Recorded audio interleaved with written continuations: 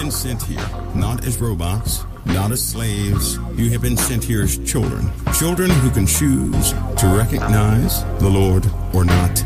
Children who can choose light or darkness. It's all up to you. Nothing can be forced. But when you obey the Lord, when you obey Him out of a desire, not so much out of fear, but out of a desire to honor the Lord, that is everything.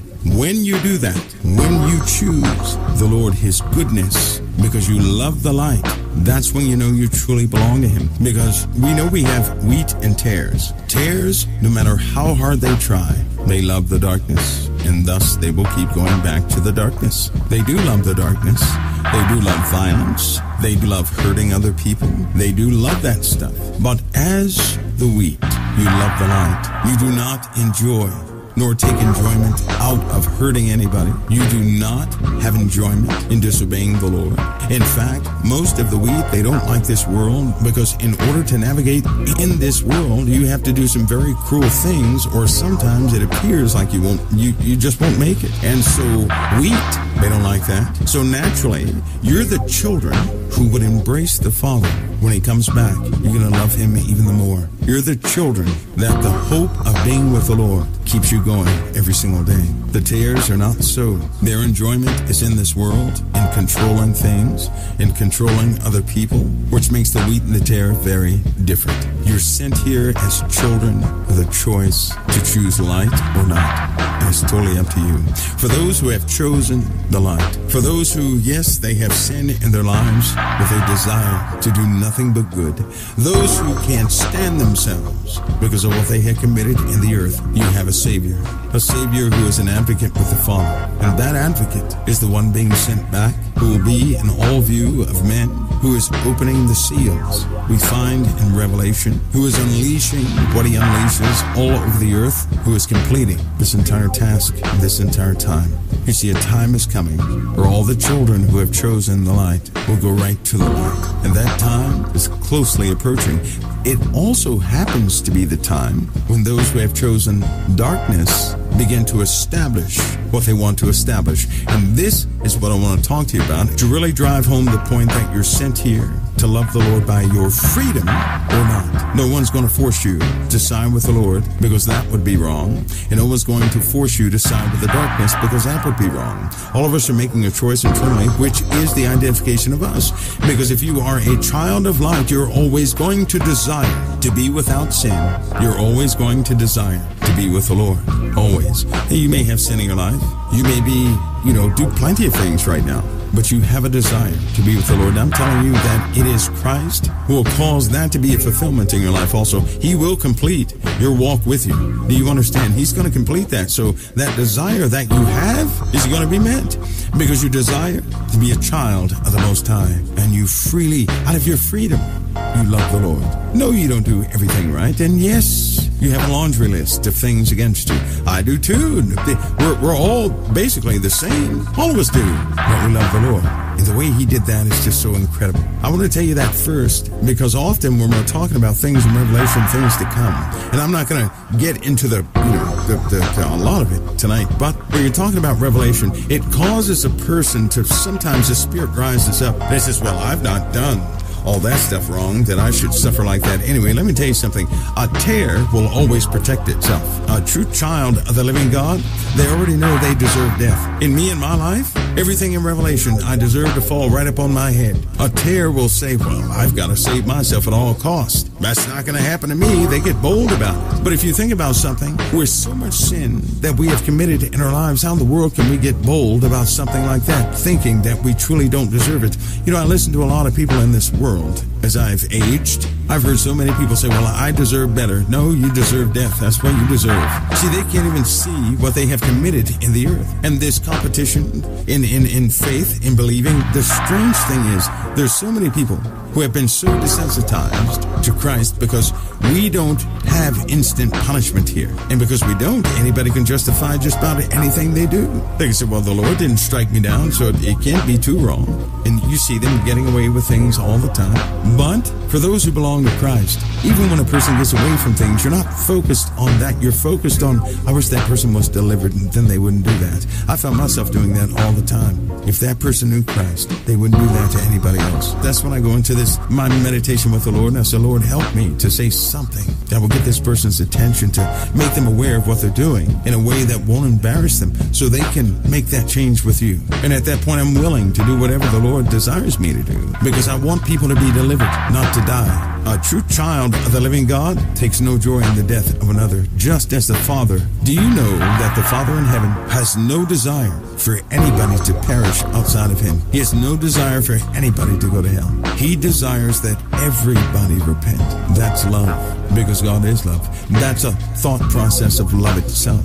And when you have love within you, you're going to think the same way. But if you have something else in you, you're going to think differently. Now, there are lots of people who fake like they have love, but it's very easy to tell. I'm going to say it again. Your Father in heaven desires that no one perish outside of him. That's what he desires. So if a person desires that a person perishes and goes to the pit, they're not thinking by way of love. They're thinking by another force, and it's not love.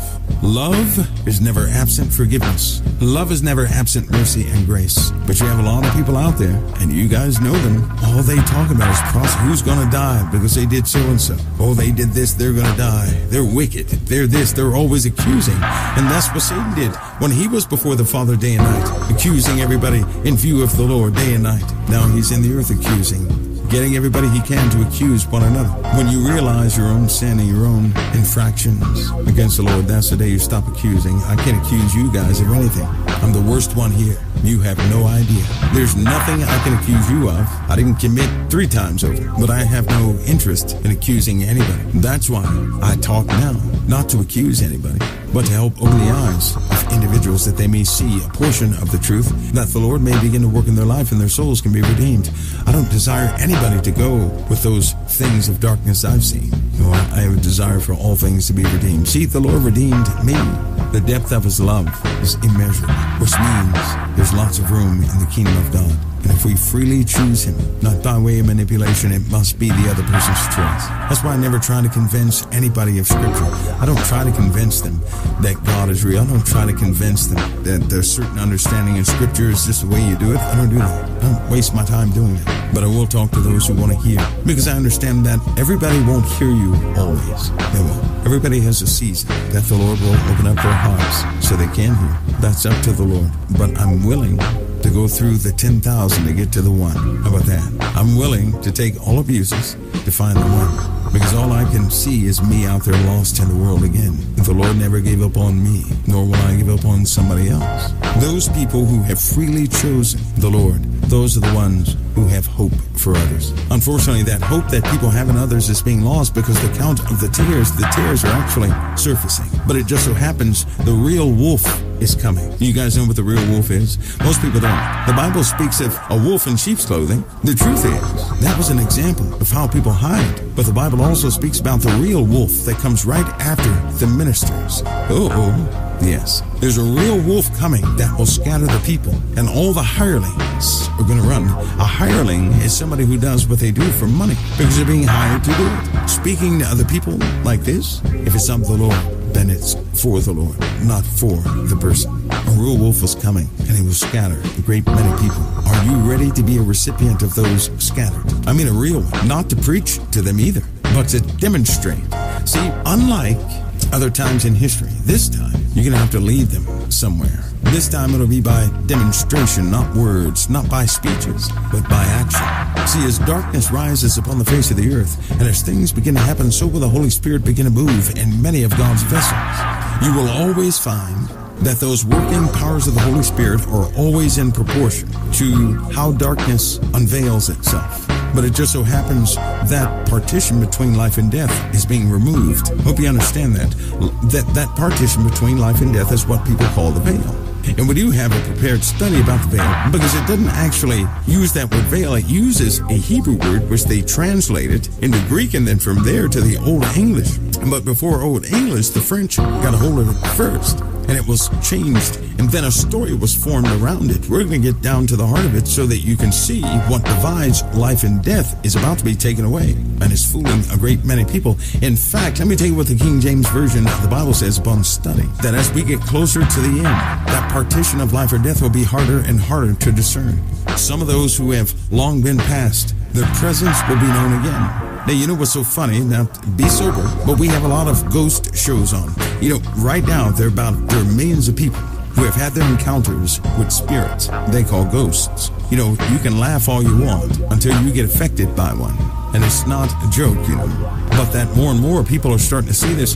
Never in history has there been a time like this when people have been so open about what they've been seeing. They have been so open that the Navy has released also its files pertaining to ghosts and their spiritual pursuits that they have paid for. You didn't even know that the Pentagon had paid trillions of dollars pursuing the identification of spirits. You didn't even know that. You didn't even know that during certain inaugurations, Thoth showed characters like Ra, Thoth, all these, the dog-headed individual, right? These individuals showed up among the people. You don't even know that they had ceremonies with them. See, for the most part, these guys that you say are in secret societies or whatever you want to say, they are living a type of reality that's very real. They're on the wrong side, and most of them are trapped, but they have seen what we find hard to believe, something the Bible has warned us about, and it's all coming back. See, when Christians see these things because of their lack of faith in the first place, many Christians are going to have heart attacks. Their hearts are going to fail them for fear for looking after those things which are coming upon the earth. I noticed something.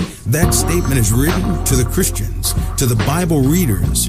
That statement is not written for the world, but for the Bible readers. Most of the words in this Bible are not for the sinners. They're for us, those who say they believe. And do you know how many people read the Bible? Quite a few. But they can't believe in things like that, which is why they're so bedazzled over UFOs. They don't know the proper identification, and if you sat around and talked about what a tiny little sphere of light is, they would have no context for it, because it's not some tiny little sphere of light. It's not even in this dimension. So think of the lights in the sky that you see as holes poked in a dimensional wall, and somebody's looking through to the other side. Right now, there are places on the earth where you can look, guaranteed in the middle of the night, you're going to look out and see the sky, lit mountains and everything else, but no mountains you've ever seen on this planet. You'll look right through a hole in the sky at a brand new world that looks just like this one, but it's opposite this one. Just hope you don't see nothing crawling through, because men can invite things from that domain to this one. They've been doing it for a long time. That domain sits with this one right now. They're all over the place, all around you. Based upon the choices you make, they can come through or not. I know in my life so many things are sealed, well, they can't get through.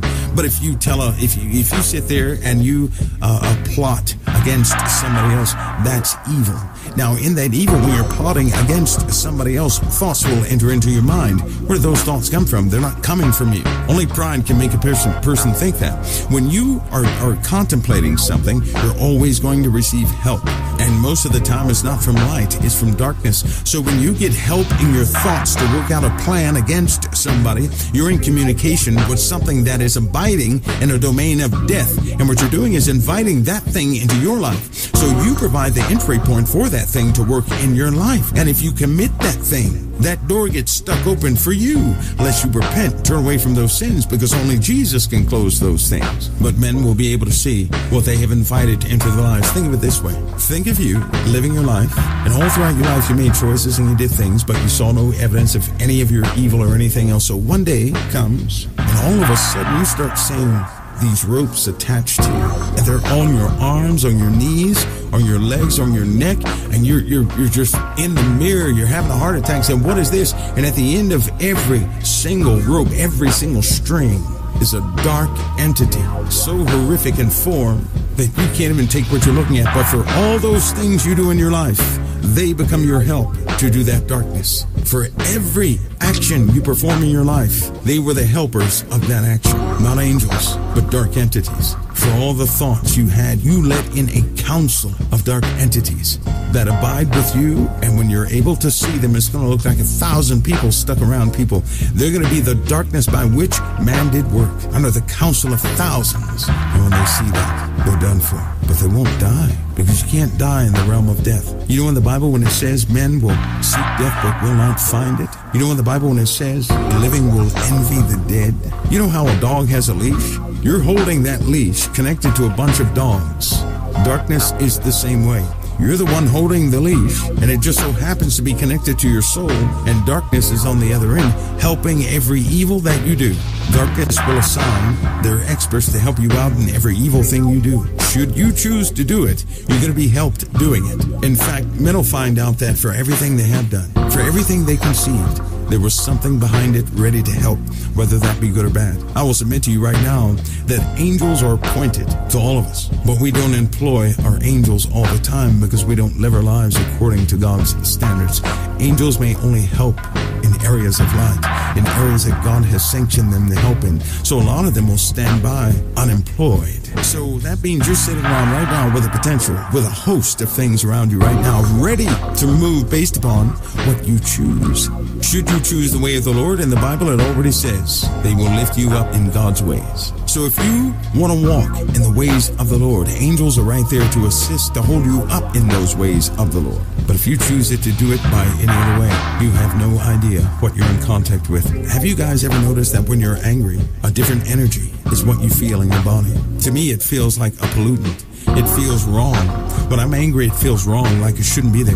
It feels like I'm the dirtiest person in the world when I get angry. When you really begin to see the truth of yourself, that's when discernment is no longer blinded in your life. You know how we blind ourselves? Because somehow we think we matter in the way we have built ourselves. The way we have made ourselves, we think that person matters. That's what we think. Vanity. The truth is, what we have made ourselves to be to ourselves, if it does not line up with what God has made us to be, then we live in vanities and are deceived.